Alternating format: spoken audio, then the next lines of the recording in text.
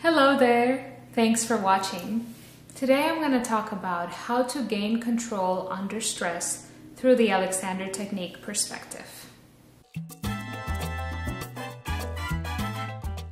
One of the hardest aspects of living through a difficult situation is that we can feel like all of a sudden we have lost control over everything. And in this regard, the Alexander Technique has a similar approach to the Stoic philosophy, which points us within in order to find our oasis. And this brings me to tip number 1. When you feel stressed and anxious, pause and notice that you are not your habit. Over-identification with habits can actually create a false sense of self. Some people tend to say, I'm anxious, for example, and clearly the person is not anxious. They have a habitual response of anxiety.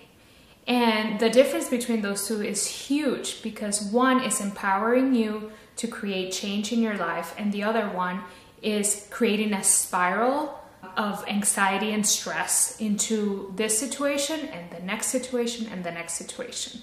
Therefore, the pausing part is very important because then you can acknowledge the difference between your reaction and the space that you have so that you can choose a different response. Tip number 2.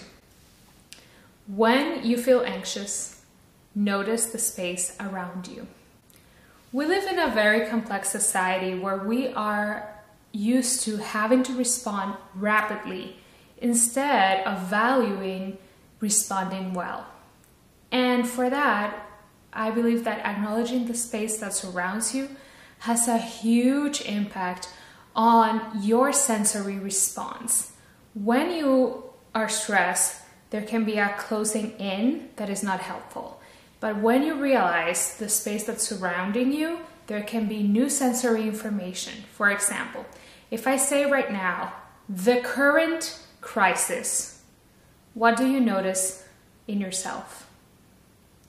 Now, I don't want you to label whatever you notice right or wrong. Exhale, notice your surroundings, and ask yourself, what is my state of being now?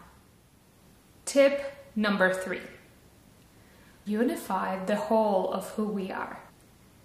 What I mean by this is that we often live in compartmentalized versions of ourselves. For example, at work, you might feel like you are your intellectual self. At the gym, you might feel like you're your physical self. At church, you might be very aware of your spiritual self. When you start to unify the whole of yourself, all the versions of yourself, there can be a huge gain from that, which is the ability to come into the present moment with a 360 awareness of who you are, which will allow you to notice your surroundings, notice the reactions that you're having to life, and then you may surprise yourself by being able to make a new choice. These are my tips for gaining control under stress. If you like this video, please share, like, and subscribe, and leave me some comments.